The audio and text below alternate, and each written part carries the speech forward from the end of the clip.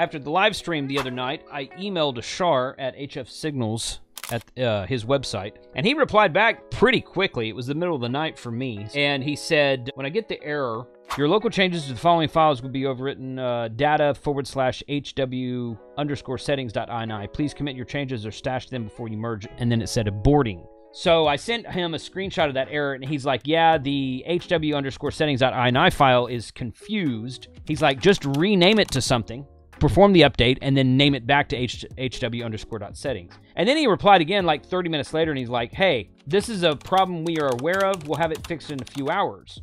I'm like, okay, cool. Thanks for your quick response. And then the next morning, I hadn't heard back from him, so I emailed him again, and he replied almost immediately, says, try running the update now. It should work.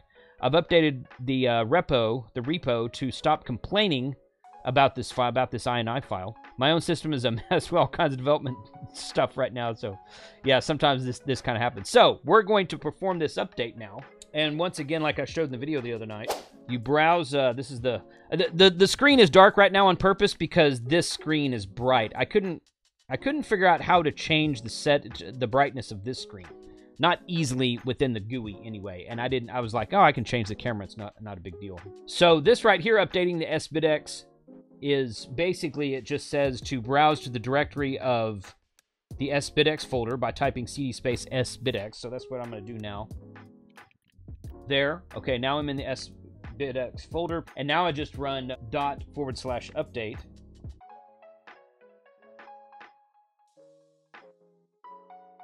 Same error, giving me the same error. So I'm going to reply back to Ashar, but I'm going to try changing the thing. Or no, printware, not that. Settings.ini is in there. We're going to rename it. Old_HW is what I renamed it to. It doesn't have a .ini at the end of it. Okay, so now we're going to switch back to the other directory. All right, so we're back in the sBitx directory. Print working directory shows home pi sBitx, and now I'm going to run update again after renaming the hw_settings file. 8 files change, 147 insertions, 62 deletions. Database is intact, compiling sBitx version v2.0 in home pi sBitx right there. So that worked. That's a workaround, and it worked. I'm going to have to email Ashar and say, it's not technically fixed yet. I still had to rename the hw_settings.ini file. I booted this thing up right before I turned the camera on, so it wasn't that it had an old repository or anything like that. So now we've got the brand new version. Forgot where the data directory was for a second. So I got the data directory, got back in there, renamed the file back to hw_settings.ini. So we're all good there. So I'm going to close out of this, and we're going to go to sBitx right here. The shortcut on the middle of the screen there, when you click on that, it opens the sBitx application, and it opens FLDigi, and it takes you to this browser screen here, passkey. All right, here we go. After entering the passkey, we're into this right here. This is so I've got 3 windows open right now. So that opens up automatically when you click on the icon in the middle. This right here is sBitx 2.0, and I've got a log screen right there. Now, I need to go through first time setup. I went through this on the live stream the other night, so that should be good to go.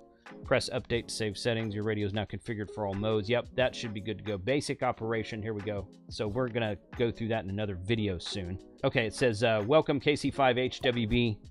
Your grid is Echo Mike 12 right there. Boom, boom. And log. I guess log is the stations I worked. I don't know. I thought it was asking me to log into something. So FLDigi, that screen there. And then this screen here is just like a radio control, I guess. I'm on lower sideband on 7.036. Yeah, that's a tuning. I can tune it right there with the touch screen. I currently don't have a lead run to my outside antenna for an extra. All my leads are plugged into my radios, so they're not available right now. But so I want to take this thing out in the field anyway. Take it out and do some field video with it. Connect it to an infrared half wave that's resonant on certain bands and whatnot. But that's updating it. So updating it, that's the workaround for updating it. Obviously, it's not fixed yet. I'm going to reply back to Ashar here in just a minute and tell him, hey, it's still not working, but I was able to get around it with the workaround that he sent me. I'm looking forward to running this radio. I really am. It's got a neat display. It's got some neat features to it. I appreciate you guys watching the live stream the other night. Several comments in the live stream included thoughts on this one between, say, a G90 and the new FX4CR that I just did a video for. I haven't used this radio yet, so I'm not sure what it sounds like, what kind of filtering it has in it. I wouldn't backpack with this radio. It's a little bit too, I don't think it's made to be packed up and backpacked with. It's not durable enough, I don't think. If you're wanting to do backpacking, I'd choose the FX4CR or maybe even the G90. G90 is only 20 watts on 20 watts. This one's 40 watts on most bands. It's 20 watts on the higher bands. So there's that. G90, you have to use the DigiRig to get it to do digital modes. This is all inclusive, logs its own stuff. Either choice is good. This has more features than the G90 does.